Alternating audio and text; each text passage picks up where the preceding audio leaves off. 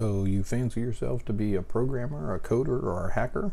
And sure, you've written a lot of code in JavaScript, C, or maybe even assembly language. Well, in this video, I'll introduce you to the excruciating exactitude of writing directly in machine language. In this world, you are not just the programmer, you are the compiler, assembler, linker, and loader. So stick with me on this journey into the not-so-distant past where computer was a job title, not just a machine, and programming a physical computer was an all-day exercise.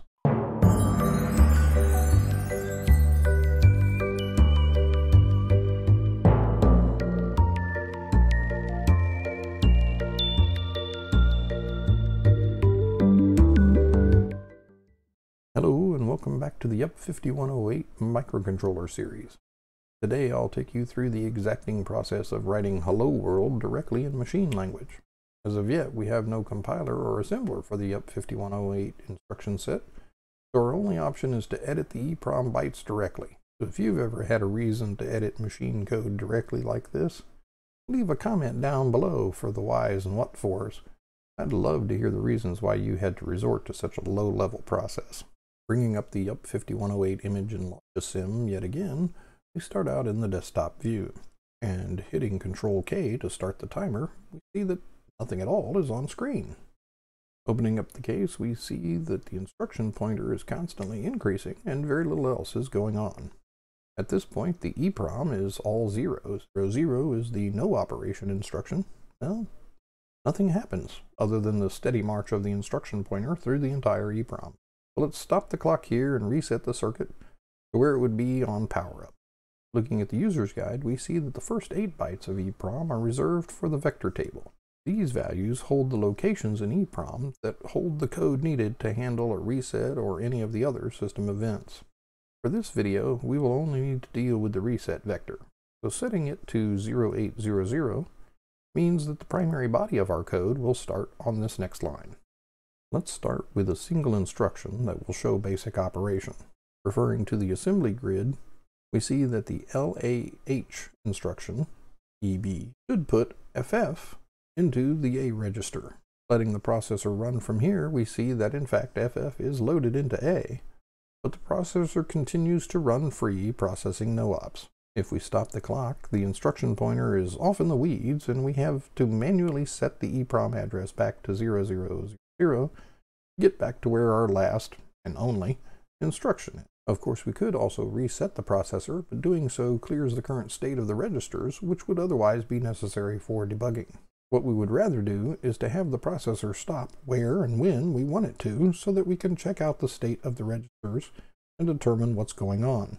Precisely for this purpose, I included the halt instruction, which does exactly that by cutting off the clock signal from the rest of the processor. Now, when we reset and run, the processor halts immediately when it encounters the halt instruction. Looking at the open case view, we see that the screen is connected to port 1 and the keyboard to port 0, which means to put characters on the screen, we need to write values to port 1. When referring to ports, I use the read-write nomenclature versus load-store that is used for the registers. This helps distinguish them when creating the assembly mnemonics. The instructions for writing to port 1 are in this area. The W1E, or write to port 1 from EEPROM, writes the byte following the instruction to port 1.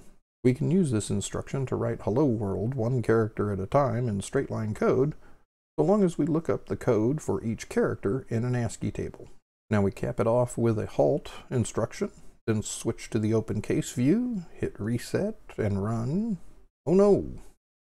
We printed Hello World. No matter, we can fix that. Let's see. HELLO. Replace the second O with the code for a space, which I remember is 20. And here at the end, we need to add space for the missing R and the exclamation mark. Also, code 21 that I happen to remember, which means we have to carefully move every byte after the missing R in world over to the right. Back to the open case view for another quick test. Reset and run. At this point, we've succeeded in printing Hello World, and it didn't take all that long. But like most software, the devil comes out when the changes go in. Right now, we can only write hello world once and only at the beginning of the program. Suppose we wanted to fill the screen with hello worlds. To do that, we can either duplicate this code over and over in ROM, which is pretty wasteful, or we can jump back to the start with a jump short instruction code. A short jump only changes the low byte of the instruction pointer, so we are limited to locations within the same 256 byte section. A long jump, by comparison, would also work and could go anywhere in the EEPROM, but not only does it take an additional byte for the destination address, but doing a long jump takes more time to execute. Let's go back to the desktop view, reset, and run, and watch as the screen fills with hello worlds. Now we don't have to go back to the beginning. Perhaps after the first hello world, we want to just print world over and over. We can change the destination of the jump to 13. Reset and run once again, and we're still getting the whole hello world string. Okay, let's look at the circuit view again and see what's going on. Notice how the instruction pointer is periodically going back to 0? We'll use Control K and single step through this code to see what's happening. Well, there's your problem. We jumped to a location that was the space character, and it is being loaded as if it were an instruction.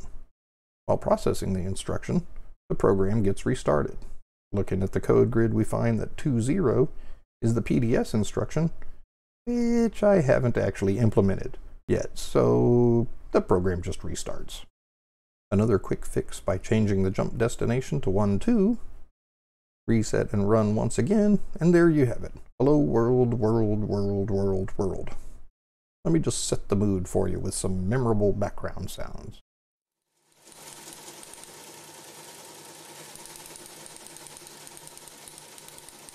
Well, that's pretty much all I had planned for this one.